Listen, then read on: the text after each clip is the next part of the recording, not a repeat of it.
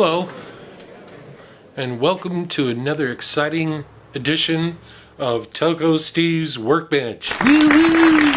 Rock on! No, we don't have anything like that. All we do is just drink that. Anyway, don't worry, somebody else will pick that up. Today, we have a very exciting piece for you to view. Wow, look at that. It is not a Western Electric telephone. What a bummer. It's an automatic electric monophone. And this automatic electric monophone is very unique. It has a locking handset. And for those that wanted to talk on the phone, such as the Navy, or somebody else that had it, somebody that's lucky that has a yacht, or a boat, or a ship, or a seaworthy vessel, the waves would cause the telephone to rock back and forth, and the handset would come off the phone, and thus would seize dial tone, and there's just nothing else worse than sailing on the ocean and having your phone go into an off-hook busy emergency signal. So, there was a need for that. Where there is a need, there is a solution. And Monophone, automatic electric, came up with this device that's a locking handset. So, when you want to talk on the phone, you lift up on the plunger, or the lever, excuse me, and lift thusly, okay? You gotta get, I'll be honest, there's a little bit of use. I imagine that if somebody did this 300 times over the course of a year, they'd probably get very used to it. Does it have dial tone? Don't know where the microphone is on the camera, sorry. Anyway, it comes with its own schematic in the base, and the base on the bottom does have Monophone, automatic electric, 127156 is the indication. There are other indications on this phone, such as the dial, that have a 38, I believe, mark on it. Might be 36, 38, something like that. The dial's in very good shape. I'm going to show pictures of it on the ad that we're going to sell it for. This phone belongs to a very good friend of mine, Gary. Gary is my mentor of antique telephone collecting, so to speak. And Gary's a really nice guy. He also collects different things, such as petrified wood. He has a really nice petrified wood collection. Unbelievable, honestly. But he has different phones, and he wanted to sell this one, so I said I'd bring it home and test it. When I brought it home, it does say straight line ringer on the schematics, and it didn't ring. So that's because the one side of the bell was hooked up to the yellow lead, which doesn't do anything, but did do something back when they had ringing generator on ground. So one side ringing generator. So we set it up to go across the capacitor lead on one side, and the other side was set up to the L1 or the tip side of the line.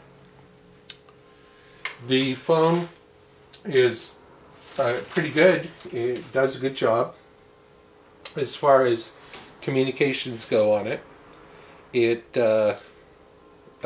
works really well and rings pretty good. Well, there's a call again, as usual.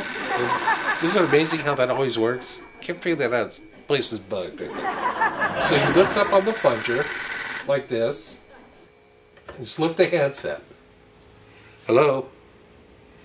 Hi, Mom. No, Mom, I'm in the middle of a YouTube video right now. I know, Mom. No, I know.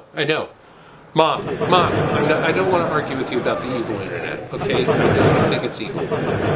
I don't care. Not everyone thinks... Mom, can I talk to you about this later, please? Yeah. Okay. No. Tell Grandpa not to do it.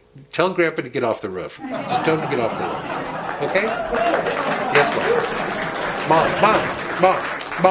I'll talk to you later. Mom. Yes, Mom. I love you too. Okay? Okay. Bye. So, as you can see, It does ring. It's not the loudest ringer in the planet, but it does ring pretty good. It has that locking handset, like I mentioned. You obviously could tell when it's ringing. I'm going to lift the lever. I call it the plunger, sorry. Lift the lever. Hello? Mom. No, come on. Mom, I know you're just... okay, you're just driving with... yes, I love you too, Mom. I know. Don't worry. Okay. Talk to you later. Yes, Mom. I know. No, I know, Mom. No one's going to look at the video. I get it. Okay. Yes, Mom. It's a waste of time. I'm going to talk to you later. Mom. Mom. I'll talk to you later. Okay. Bye. She's really at it today. So anyway, where was I? It is a rotary dial.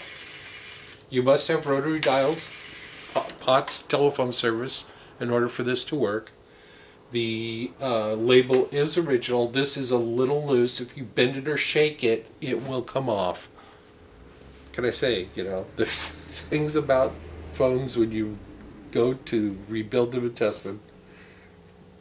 These things happen. It has its own schematic on the inside of it, paperwork. It has an original block. I didn't mess with this at all. Could have put... let's get there. That way she won't call. Or interrupt it. It has this funky little connector on it.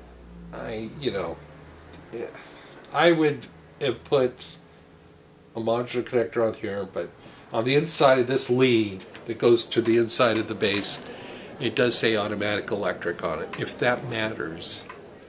This cord is the original cord.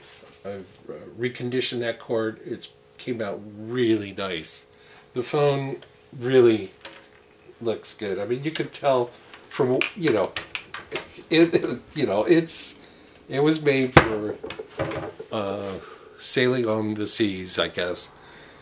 And for other people, maybe you didn't want your kid using the phone when they were a little toddler or something like that. So there's maybe another use there somewhere. Who knows?